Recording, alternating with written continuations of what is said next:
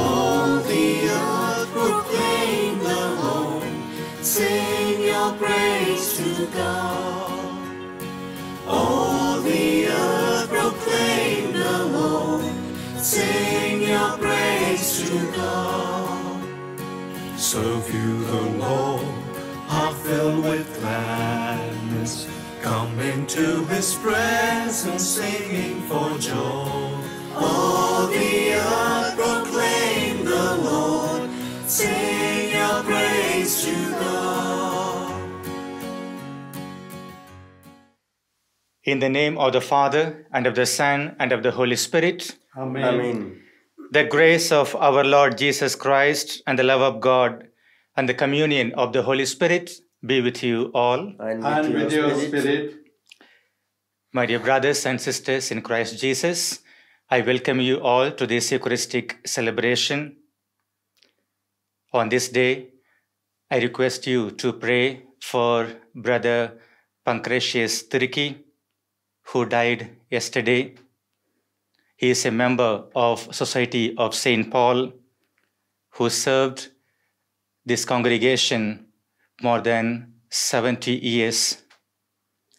Let us especially pray for him, that God may forgive his sins and accept him in his abode in heaven. Now, to prepare ourselves to celebrate this Holy Eucharist in a worthy manner, let us call to mind our sins, our imperfections, and sincerely seek his pardon and mercy.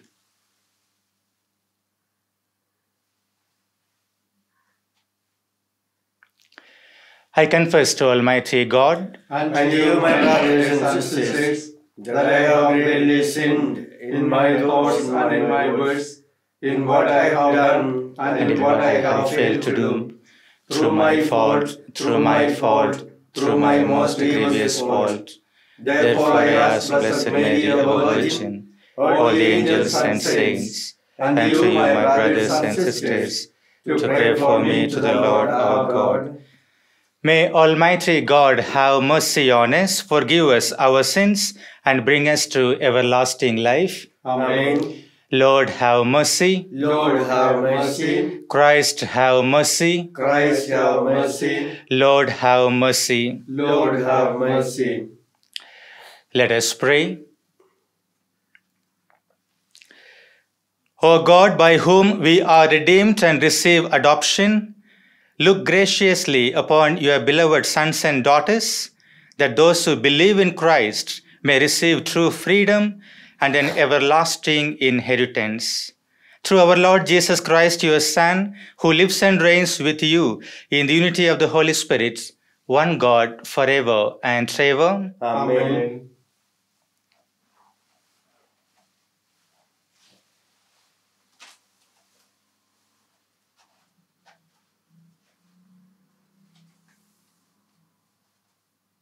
A reading from the first letter of St. Paul to the Corinthians. Brethren, knowledge puffs up, but love builds up. If anyone imagines that he knows something, he does not yet know he ought to know. But if anyone loves God, he is known by God. Therefore, as to the eating of food offered to idols, we know that an idol has no real existence, and that there is no God but one.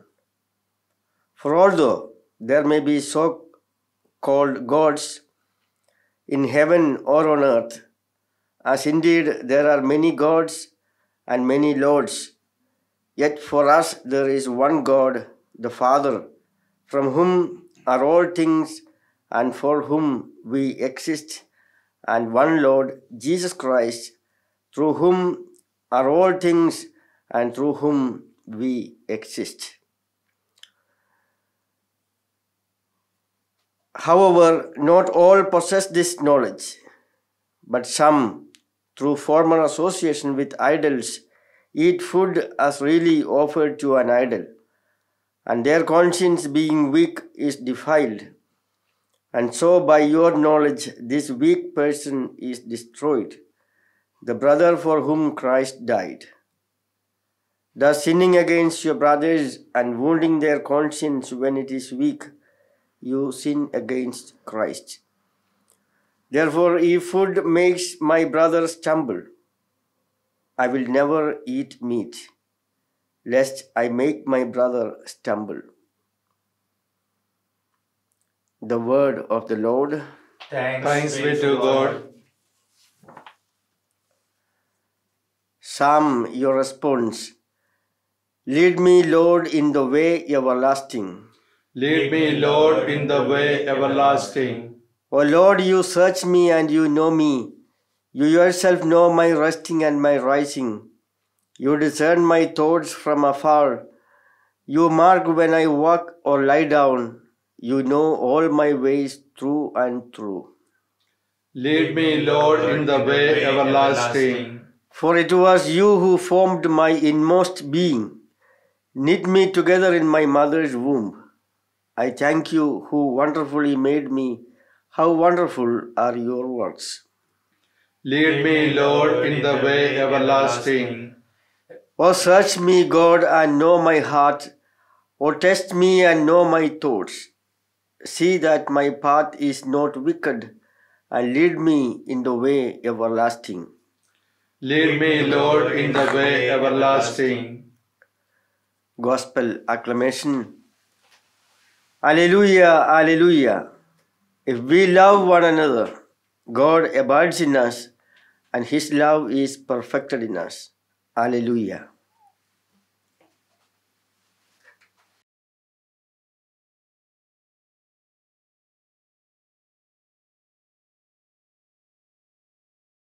The Lord be with you. And with your spirit. A reading from the Holy Gospel according to St. Luke. Glory to you, O Lord. Chapter 6, verses 27 to 38. At that time, Jesus said to his disciples, I say to you who hear, love your enemies. Do good to those who hate you. Bless those who curse you. Pray for those who abuse you. To one who strikes you on the cheek, offer the other also. And from one who takes away your cloak, do not withhold your tunic either. Give to everyone who begs from you, and from one who takes away your goods, do not demand them back. And as you wish that others would do to you, do so to them. If you love those who love you, what benefit is that to you? For even sinners love those who love them. And if you do good to those who do good to you, what benefit is that to you? For even sinners do the same. And if you lend to those from whom you expect to receive, what credit is that to you? Even sinners lend to sinners to get back the same amount. But love your enemies and do good and lend, expecting nothing in return, and your reward will be great, and you will be sons of the Most High, for He is kind to the ungrateful and the evil. Be merciful even as your Father is merciful. Judge not, and you will not be judged. Condemn not, and you will not be condemned. Forgive, and you will be forgiven. Give, and it will be given to you. Good measure, pressed down, shaken together, running over, will be put in your lap. For with the measure you use it, will be measured back to you. The Gospel of the Lord. Praise to you, Lord Jesus Christ. My dear brothers and sisters in Christ Jesus, in today's Gospel, Jesus is asking us to forgive our enemies. Now, who are our enemies? The enemy usually is the one who rejects us. The enemy usually is the one who points out our mistake. The enemy usually is the one who does not comply with our opinions, ideas, and so on.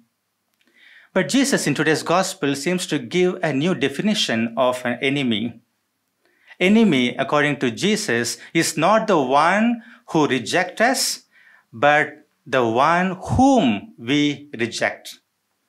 Enemy is the one whom we do not accept, and so on. So probably Jesus has at least 3 reasons why we need to forgive our enemy. First of all, we need to forgive our enemy because the enemies are the mirrors of our life. That is to say, they who point out where we are going wrong, maybe for good reason or for bad reason.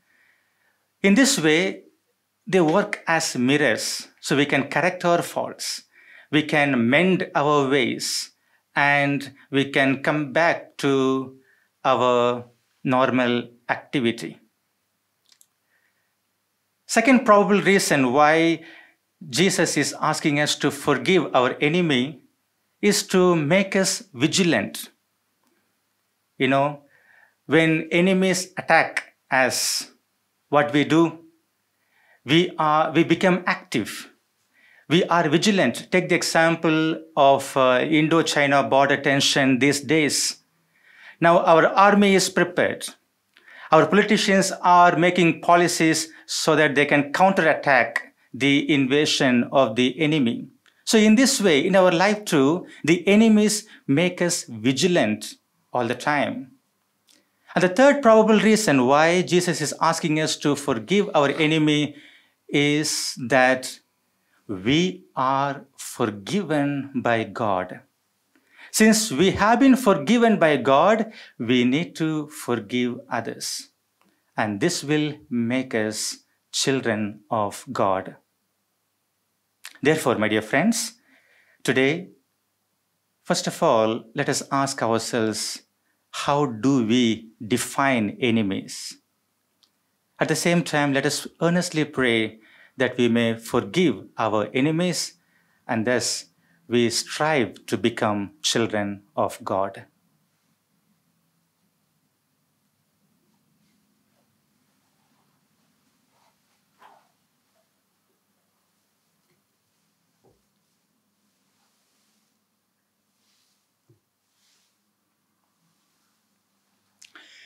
Blessed are you, Lord God of all creation, for through your goodness we have received the bread we offer you, fruit of the earth and work of human hands. It will become for us the bread of life. Blessed be God forever.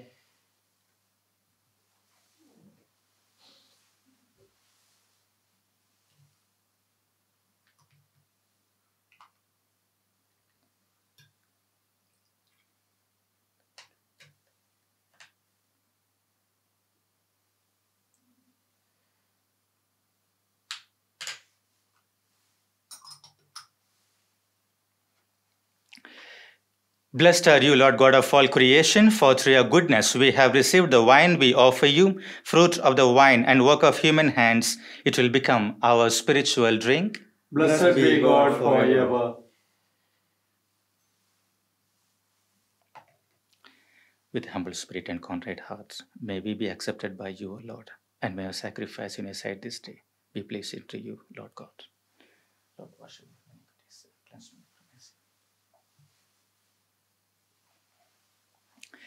Pray, my dear brothers and sisters, that my sacrifice and yours may be acceptable to God, the Almighty Father. May the Lord accept the sacrifice at your hands for the praise and glory of his name, for our good and the good of all his holy church. O God, who give us the gift of true prayer and of peace, graciously grant that through this offering we may do fitting homage to your divine majesty, and by partaking of the sacred mystery, we may be faithfully united in mind and heart. Through Christ our Lord. Amen. The Lord be with you. And with your spirit, Lift up your hearts. we lift them up to the Lord. Let us give thanks to the Lord our God. It is right and just, It is truly right and just, our duty and our salvation, always and everywhere to give you thanks, Lord, Holy Father, Almighty and Eternal God. For just as through your beloved Son you created the human race, so also through him, with great goodness, you formed it anew. And so it is right that all your creatures serve you, all the redeemed praise you, and all your saints with one heart bless you. Therefore, we too extol you with all the angels, as in joyful celebration we acclaim, Holy, holy, holy, Lord God of hosts, heaven and earth are full of your glory. Hosanna in the highest. Blessed is he who comes in the name of the Lord. Hosanna in the highest. You are indeed holy, O Lord, the fount of all holiness. Make holy, therefore, these gifts, we pray, by sending down your Spirit upon them like the dewfall, so that they may become for us the body and blood of our Lord Jesus Christ. At the time he was betrayed and entered willingly into his passion, he took bread and, giving thanks, broke it and gave it to his disciples, saying, "Take this, all of you, and eat of it, for this is my body, which will be given up for you."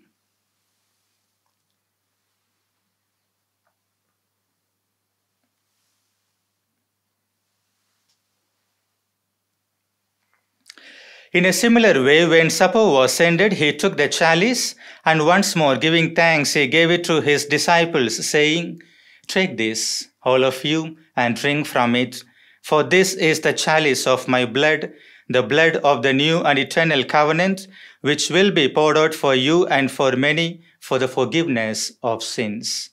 Do this in memory of me."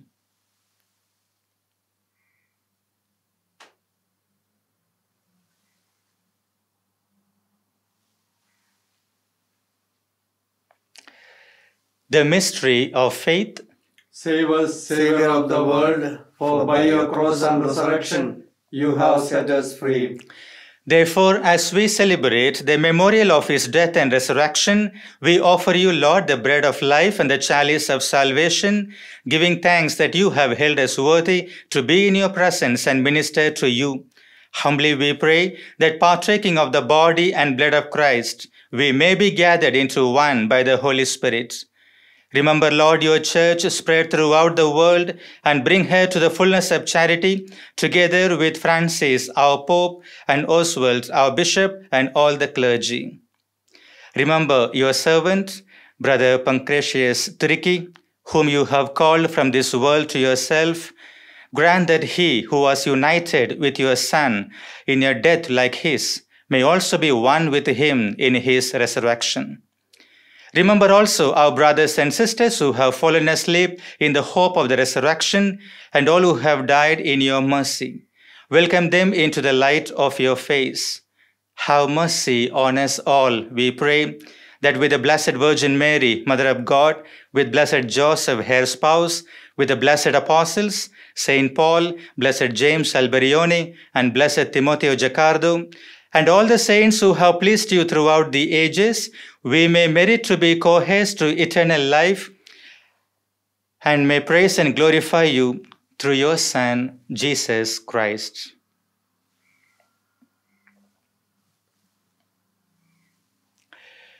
Through him and with him and in him, O God, Almighty Father, in the unity of the Holy Spirit, all glory and honor is yours forever and ever.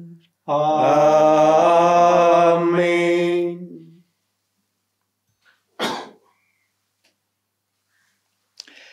At the Saviour's command and formed by divine teaching, we dare to say, Our Father, who art in heaven, hallowed be thy name. Thy kingdom come, thy will be done, on earth as it is in heaven. Give us this day our daily bread, and forgive us our trespasses, as we forgive those who trespass against us. And lead us not into temptation, but deliver us from evil. Deliver us, Lord, we pray, from every evil. Graciously grant peace in our days, that by the help of your mercy we may be always free from sin and safe from all distress, as we await the blessed hope and the coming of our Savior, Jesus Christ. For the kingdom, the power, and the glory are yours, now and forever. Lord Jesus Christ, who said to your apostles, "Peace I leave you, my peace I give you," look not on our sins, but on the faith of your church, and graciously grant her peace and unity in accordance with your will, who live and reign forever and ever. Amen. The peace of the Lord be with you always. And with your spirit. Let us offer each other the sign of peace.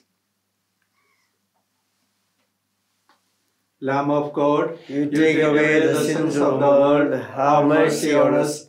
Lamb of God, you take away the sins of the world, have mercy on us. Lamb of God, you take away the sins of the world, grant us peace.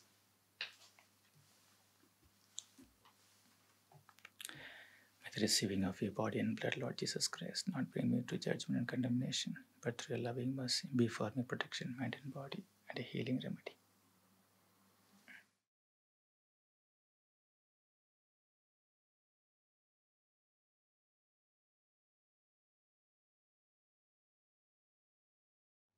Behold the Lamb of God, behold him who takes away the sins of the world. Blessed are those called to the supper of the Lamb. Lord, I am not worthy that you should enter under my roof, but only say the word, and my soul shall be healed.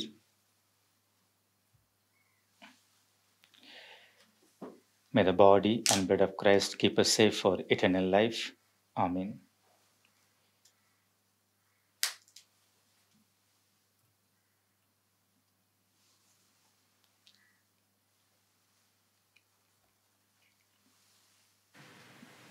My Jesus, I believe that you are present in the most holy sacrament. I love you above all things, and I desire to receive you into my soul.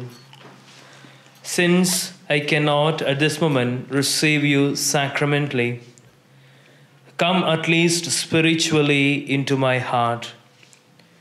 I embrace you as if you were already there, and unite myself wholly to you.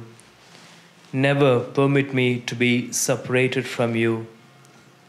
Amen.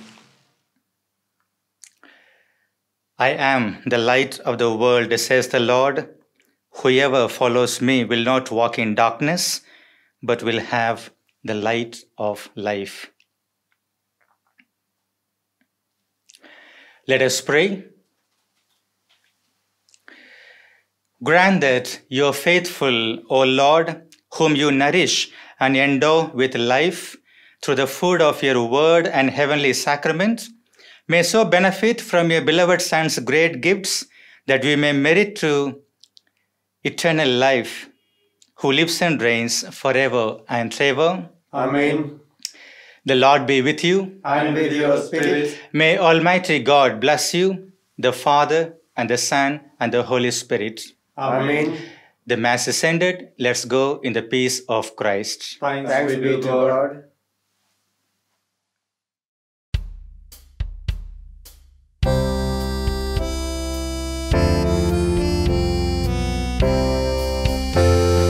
Trust in the Lord, O you saints of God, and bless his name, and bless his name.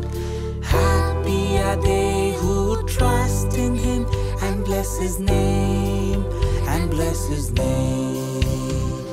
Trust in the Lord, O you saints of God, and bless his name, and bless his name.